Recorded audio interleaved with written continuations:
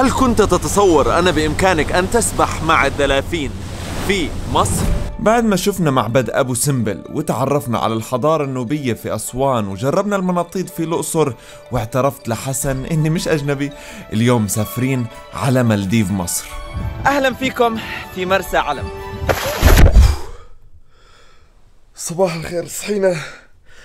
مرسى علم فاجأتني، ما توقعت النشاطات المالديفية اللي عملناها هون ممكن تنعمل في مكان زي مصر، وحتى ببعض الأشياء أحسن من المالديف. خلينا نقوم هلأ.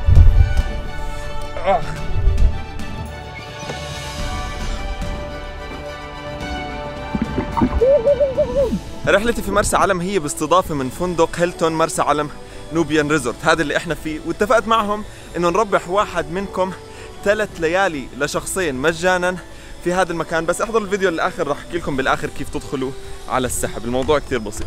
طلعنا اليوم وجايين نعمل دايفنج في البحر الأحمر في شاطئ أبو دباب، جايين مع مركز غطس اسمه بلو اوشن، هو نفسه اللي موجود بالفندق وموجود بشاطئ أبو دباب. خلينا أول شيء نغير ملابسنا. طيب لبسنا لبس الغوص، فهلا بدنا ننزل نغوص. يا بيه مش معقولة دي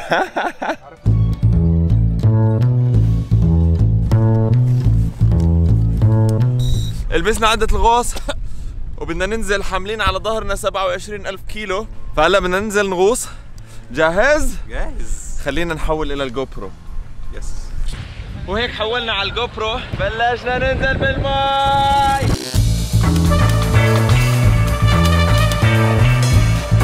شاطئ أبو دباب اللي نزلنا فيه تم تصنيفه من أجمل 7 شواطئ في العالم للسنوركلينج، ومن أول ما نزلنا فيه بدأنا نشوف السلاحف الكبيرة ونسبح ونتصور معها.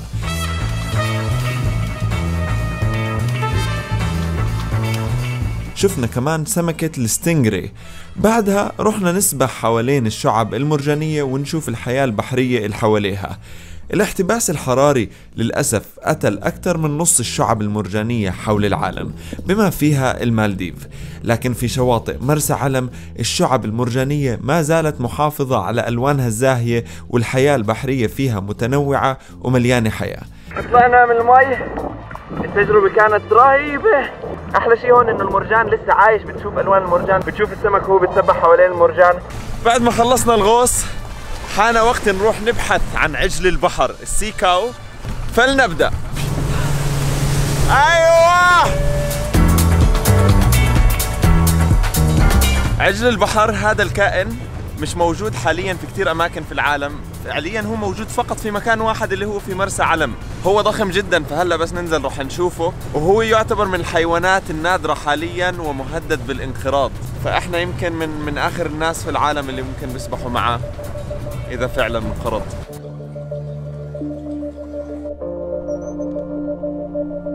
مرحبا ابن حتوتة، منورنا.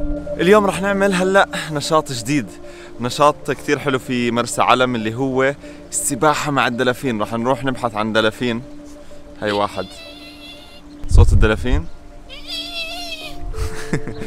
فرايحين ندور على الدلافين. يلا يلا.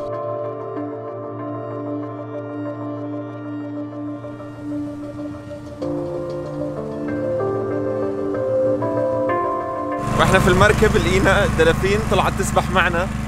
شوفوا. بعد 1.5 ساعة في القارب وصلنا لمنطقة اسمها الدولفين هاوس. هون في شعاب مرجانية بتسبح حواليها الدلافين، رح ننزل هلا نسبح معهم. شيف صدام، صباح الخير عليك. طالعين على الدولفين هاوس بهاي القارب. ازيك يا كابتن؟ حبيبي عيسى، عامل ايه؟ تمام. بما انه محمية طبيعية هون ممنوع نروح بالقارب الكبير، فطالعين بالقارب الصغير. بدنا نوصل لعند منطقة الشعاب المرجانية والدلافين. برا هون برا. الدولفين ابن حتوتة نازل المية، جهز.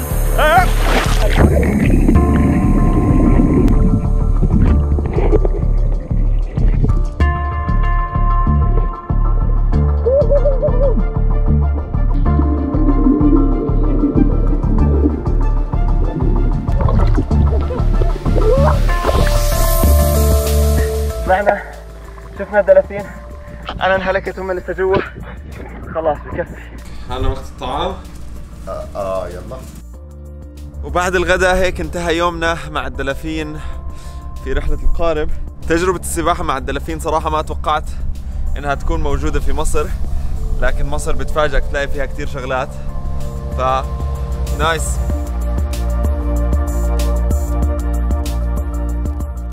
Did you enjoy Anne-Marie? Yeah. What was your favorite thing? Dolphins. The dolphins. Yeah. اهلا بيكم في مالديف مصر. رائع. على طريق الشاطئ بتلاقي كتير محلات والناس من ألطف ما يكون، يعني بتتعرف على محمود وكريم هون، عزموني على مانجا، شكرا على المانجا والله حبيبي. ناس فعلا من ألطف ما يكون في هاي المنطقة. تعرفت هون بجانب الشاطئ على حمزة وأحمد ومنتصر.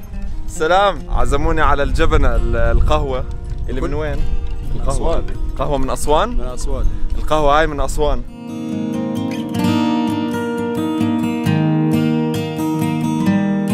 طالعين هلأ برحلة مع مرسى علم هوليداي، بدنا نشوف بعض الأماكن في منطقة تعرف بوادي الجمال. وصلنا المكان الأول اللي يسمى بالجلعان، هذا المكان فيه شجرة اسمها المنجروف. احنا داخلين في بداية أول غابات المنجروف. غابات المنجروف دي بتكون رست لجميع الطيور المهاجرة والغير مهاجرة. الشجرة دي بتاخد الفرع ده بتكون عليه المية بتاعت البحر، بعد كده بتفلتره تاخد الملح منه وتنزل لنا مية حلو. رايحين هلأ نشوف شجرة عمرها يفترض انه آلاف السنين.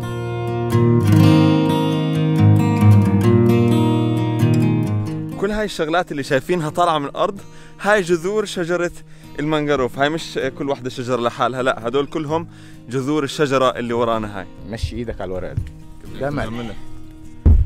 هي بتاخد الملح تمام وبتنزل لنا قطرات المية العذبة. طب الواضح انه هاي نجمة البحر تتحرك على ايدك وبتعمل لك مساج. العبابدة الناس اللي كانوا عايشين في هاي المنطقة وما زالوا عايشين بصدوها بيعملوا فيها مساج شكلهم. عم بيعملنا محمد جبنة اللي هي القهوة اللي بتنعمل هون في هاي المنطقة، مختلفة شوي عن القهوة الطبيعية لأنه أول شي بطحنها بعدين بحطها معها زنجبيل بعدين مي، فهي قهوة مع زنجبيل يعني. كملنا طريقنا من هناك باتجاه شاطئ اسمه حنكراب. نازلين في شاطئ حمو بيكا. ايه؟ حنكراب. فيه كمان شعاب مرجانية ومجموعات من الأسماك ممكن تسبح معها. ونهاية اليوم اتجهنا لمنطقة اسمها النيزك، بركة طبيعية عميقة جدا تكونت من نيزك ضربها من زمن طويل جدا. سبحنا فيها ورجعنا بعدها للفندق. مرسى علم من الوجهات البحرية الرهيبة جدا، جوها بكون دافي حتى بالشتاء، ممكن فيها تسبح مع الدلافين، ممكن تسبح في الشعاب المرجانية وتشوف الأسماك والحياة البحرية بطريقة مستحيل تشوفها في أماكن تانية.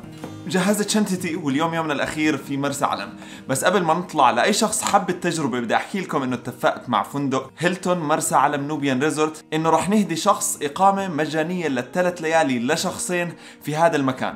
كل اللي عليك تعمله عشان تدخل السحب انك تعمل منشن لشخصين، واحد منهم تختاره لاحقا يجي معك على هاي الرحلة، بالاضافة لانك تعمل فولو لصفحة هيلتون مرسى علم على انستغرام وفيسبوك، راح اترك اللينكات في صندوق الوصف. هاي كانت رحلتنا في مرسى علم، اتمنى استمتعتوا، كثر الله اسفاركم، سلام.